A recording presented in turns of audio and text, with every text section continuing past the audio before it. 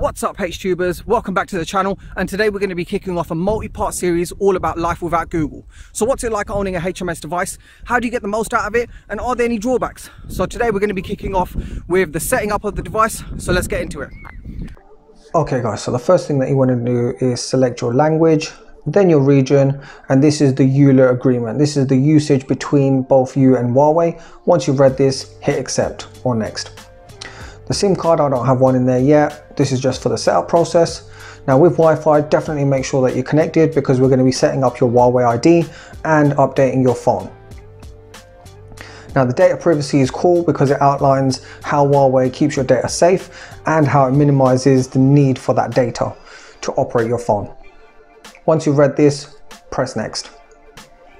Right, so let's create this Huawei ID. Now the Huawei ID allows you to unlock all the functionality of your phone with things like your Huawei cloud services, your backup, and your Huawei health. Now here you can see create a Huawei ID, and then you click on next, or you go back and then you can log in through that. For the purpose of this video, we're going to create a new Huawei ID, and this bit tells you what information is going to be collected when you create this account. Let's click on next, and then it also asks you for certain permissions to create that account. And click on agree. This bit's asking you about if Huawei has any specific promotions, whether it can pass that information on to you. Right, so enter your date of birth here. Once you've done that, just press on next. And then you can set up the Huawei ID with either the email address or your phone number. I'm going to do it through email address. Once you've done that, just set up a password and then hit next. It will ask you once again just to confirm your phone number as a security to verify your ID in the future. Let's click later on this. You can put it in if you want to, and now we're going to verify your email address. So go to your emails and you'll see an email that will look something like this. Click on verify and that will activate your account. Once you're done, go back to your setup device and then click on next to continue. The next portion of the setup will concentrate on the security aspect of your phone. So you'll be setting up your fingerprint ID and a password. This is useful obviously to keep the device secure, but also to protect your passwords when you are using them online. So first things first, enter a PIN, and then it will allow you to set up your fingerprint. So whatever phone you have, just set up the fingerprint, making sure that you move your finger across the fingerprint reader multiple times and in different positions so that you get the best read and the most accurate read, including all of the edges of your fingers too.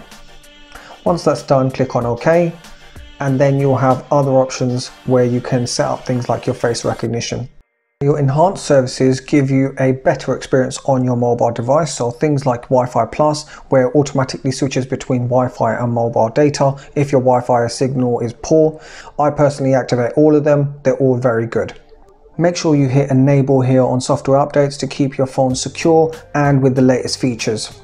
Next, you're going to want to import your data. I'm going to be doing that from my previous device over here.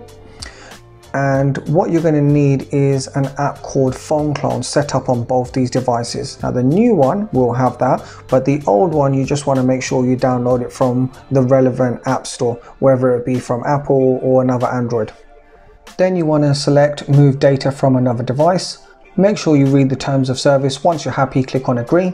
And then you want to select the old phone type. Now whether it's Huawei, Android or iOS, make sure you click on that. I'm going to be selecting Huawei today because that's what my old device is, the P30 Pro. Now it will ask you for certain permissions to access your data, and that's so it can safely transfer them across from the old device to the new device. So just allow through all of those. Now I've actually missed one of those, so it will kick me out. So I'm going to go back in, enable the one that I didn't, and then it should show me this QR code. Now put that QR code down on the old device. You want to select that it is the old device. It will bring up the camera, and then you just want to scan the QR code. And what this will do is it will automatically pair these phones together with the QR code so that you can start the transferring process.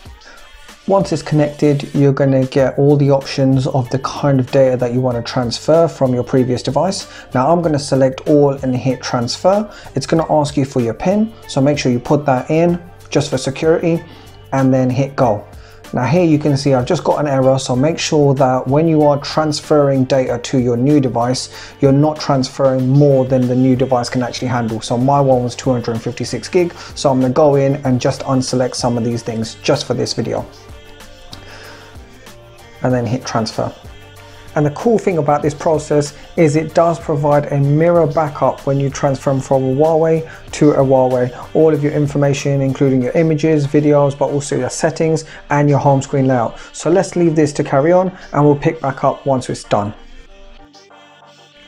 Okay guys, so we pick back up here with about 1 minute left for the data to import, and you did say previously it was going to take 53 minutes. It only ended up taking half an hour, so it does pick up through this process. But what it's going to do now is it's just going to finish the importing process on the actual phone. So it's moved the data across and now it's just going to start putting it in all into the folders correctly, etc. So let's just let that run through the process and we'll pick back up.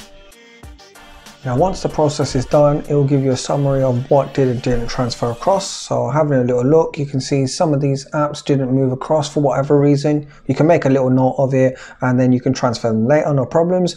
And then there's also a setting that didn't go across, which is the Huawei ID, but that's because obviously they're not logged onto the same Huawei ID. No problems. Click on finish and then it will walk you through the navigation gestures, which basically is swiping up from the bottom or either of the sides to navigate around the phone.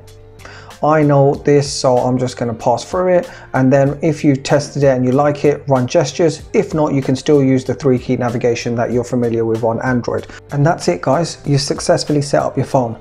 Now if you enjoyed this video, make sure you subscribe, and the next video I do will be all about how to optimize this for the best experience. Thanks for watching.